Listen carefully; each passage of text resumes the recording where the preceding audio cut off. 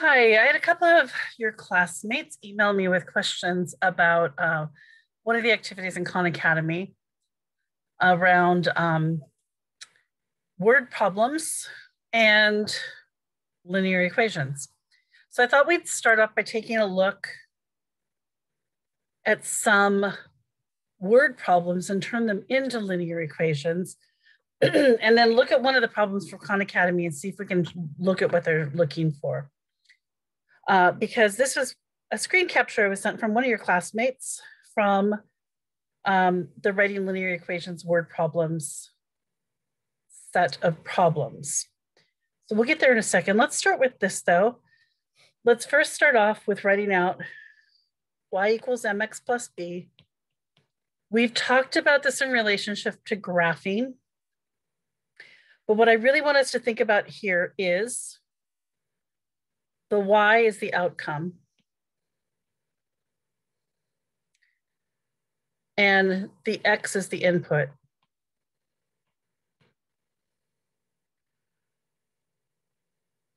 And the outcome depends on the input. So the y depends on the x. And I'll try to talk that through as we're looking at a few of these problems here. So suppose that the water level of a river is 34 feet and it is receding at a rate of 0.5 foot per day. As soon as I see that per, I know that this is the number that's going to go with the x. Why? Because per means something being multiplied, and this up here is my term that's being multiplied. The 34 feet is most likely this. That's where it is when the situation has started, and then it's going down half a foot a day. So first it says write an equation for the water level, L, after blank days.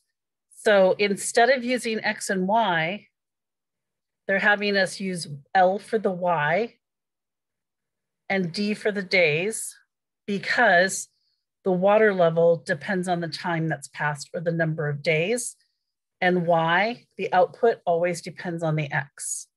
Or in this case, the water level depends on how many days have passed. So I'm going to write the equation as L is equal to 34 feet is where it starts, plus 0.5 or half a foot per day. And if I was going to put that in y equals mx plus b order, I would write it as L is equal to 0.5 d plus 34. So in the section that people have been sending me emails about, and I had two people asking me questions about this, it was the section of Khan Academy where you're just identifying stuff from the problem or the equation itself. So when I went through the problems, the first question was something about a bank loan. Well, if this was the bank loan or money borrowed from somebody, oops, on both of these, I messed up here. These are both negative. I should have put a minus sign. I forgot it was decreasing. It's going down a half a foot a day. In any case, in the problem, it's asking you to identify pieces of the equation, not just solve the equation.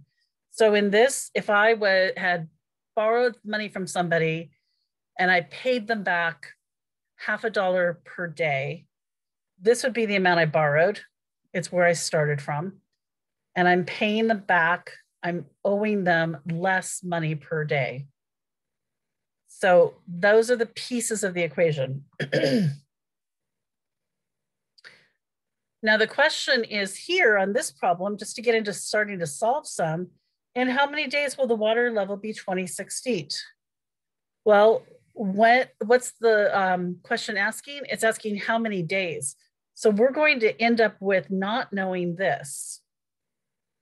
We're going to solve for D, because what we've been told is in how many days, the question, how many days will the water level be 26 feet? So I would rewrite this as 26 is equal to negative 0.5 days. plus 34. And I would solve that for D. I don't have room here, and that's not the point of this video, but I'd subtract 34 from both sides. I'd end up with a negative number divided by a negative number, and that would give me my amount. Here, let me just do it real quick. 26 minus 34 is negative 8. This would end up being negative 8 is equal to negative 0.5 D, because this would be X'd out. Negative 8 divided by negative 0.5 D would give us 33.5 days. So it would take us 33.5 days to get to 26 feet of water, because it started at 34 and it's going down a half a foot a day. So I'm just going to set up one more of these problems, and then we'll look at the problem from Khan Academy. I've kind of written all over number 2. Let's go down to number 3. For babysitting, Nicole charges a flat fee of $3. That's going to be my plus B, because it's not connected to a variable. Per hour, this tells me that that's the part being multiplied. So that's my 5X. And my X that I just wrote is standing for hours. Write an equation for the cost, C, after H hours of babysitting. Again, what depends on what? The total cost, C, depends on the total hours, H. And since Y depends on Y depends on X, in this case, the total cost of having a babysitter depends on the number of hours that you're paying that babysitter.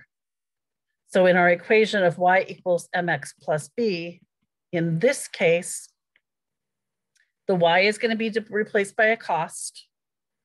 The M is going to be replaced by 5. That's $5 per hour. The X is going to be replaced by H because of the hours, plus $3, her flat fee of $3. So before she even babysits, as soon as she gets to your house, you owe Nicole $3. For every hour she's there, she gets $5 more. So how much money will she make if she babysits for 5 hours? Well, I'm going to go and I'm going to put a 5 in where the hours is on this equation. The cost is going to equal $5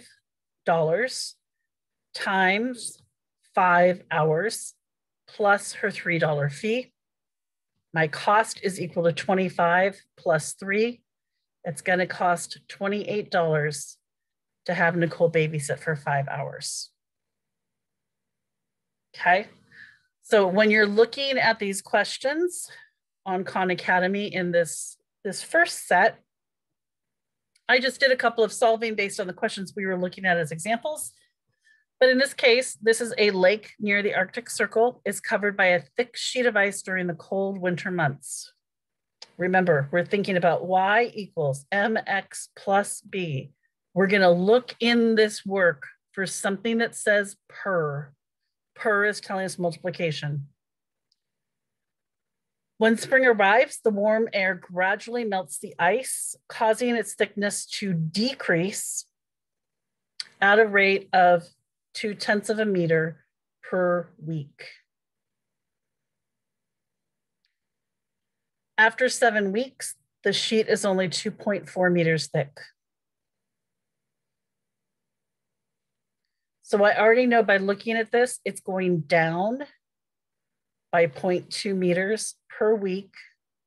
And in this case, my weeks are my X. It's my input. I'm inputting how many weeks it's happening.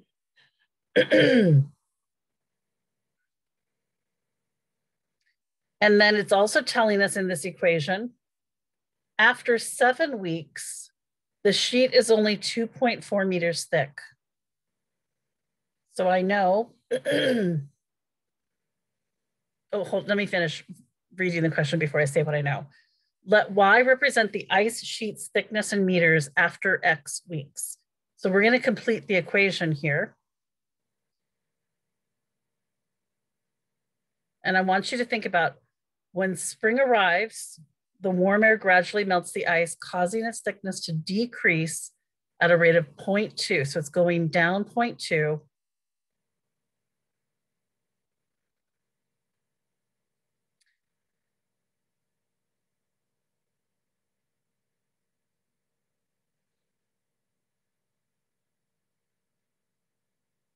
Let Y represent the ice sheet's thickness in meters after X weeks.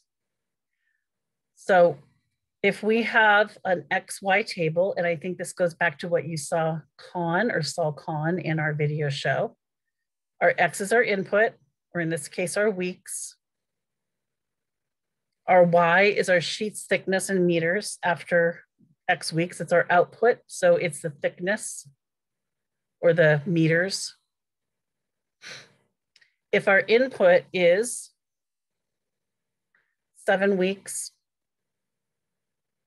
and we know that we go down 0.2 weeks, negative 0.2 times 7, what is your output going to be?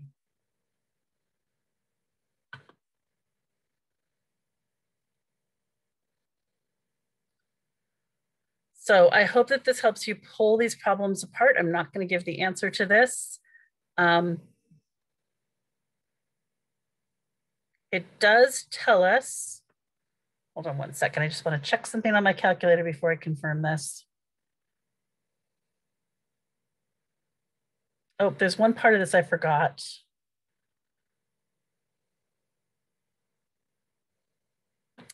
After 7 weeks, the sheet is only 2.4.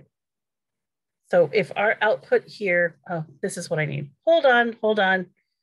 I'm not going to erase everything I said, but I'm going to take some more space to rewrite this table. And I'm sure this is why this problem was sent to me, because it's missing some information and we have to go find the information.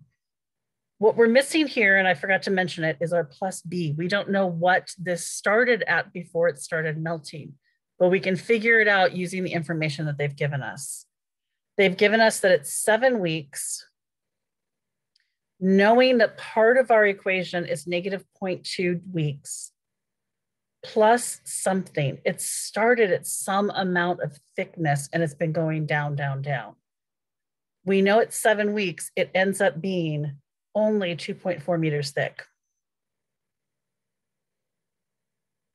So what we're going to end up solving for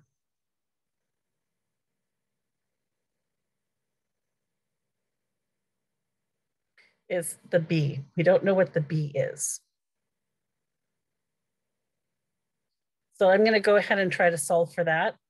I'm going to rewrite this as 7 is my weeks. Oops. You had me last year, you know I like to think on my feet. I have not solved this ahead of time. So my Y in this case is going to be 2.4, because that's my thickness that I'm at 7 weeks, is equal to negative 0.2 times 7 plus the letter B. I need to find what that B is to finish my equation. Negative 0.2 times 7,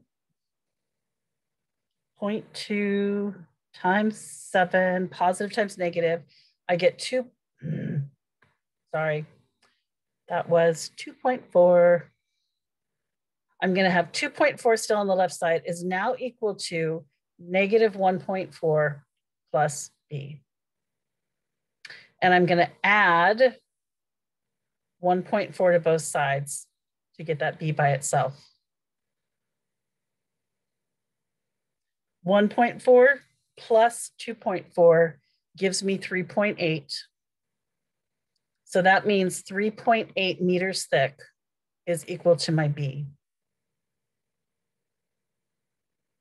And now I can go back to my equation and say, here's my original equation. So see, I am solving the whole thing for you, is 3.8. And in my table, what I did is I showed the input and output. We used an input that we know of 7. We now know that at 0.2 weeks plus 3.8 should give us an output of 2.4 when we input a 7 for the weeks. And that's how we would check it. Multiply negative 0.2 times 7, and I get negative 1.4 plus 3.8